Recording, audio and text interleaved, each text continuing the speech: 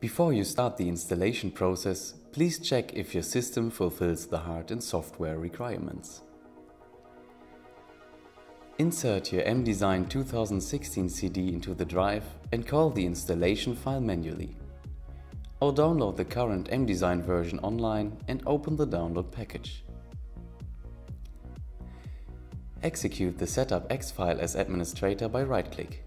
This is absolutely necessary even if you're already logged in as administrator. Choose the installation language.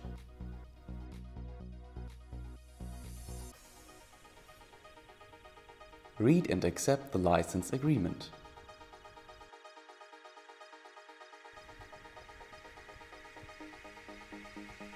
Choose the installation type Local, set up a complete MDESIGN working place. Now define the directory in which the software will be installed in. We recommend to use the default directory. Mark the libraries you've purchased with a check.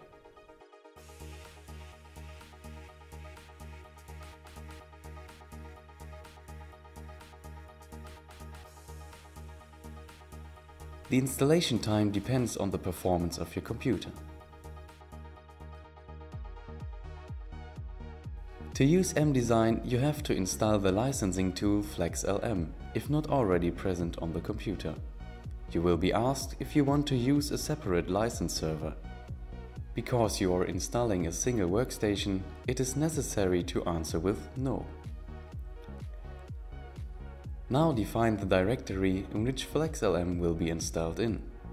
We recommend to use the default directory. Then execute the installation of the license manager. To perform calculations with MDESIGN, you need corresponding license files. To generate these license files, we need your host ID. Create your host ID with the host ID assistant, which will now open. Please fill in all fields of the dialog box. In the company field, you can indicate your company, your educational institution or your name. You can find your customer number on the order confirmation, invoice or in the email. If you purchased MDESIGN via the online shop, please fill in your reference number here. Save the created host ID file in a directory of your choice and then send this file by email to registrierung@tdata.de. We'll send the corresponding licenses to the previously entered email address within 3 days.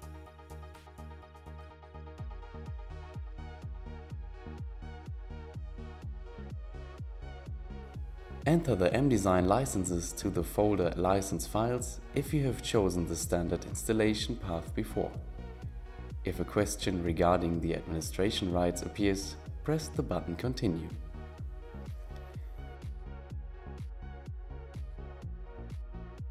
Restart your computer.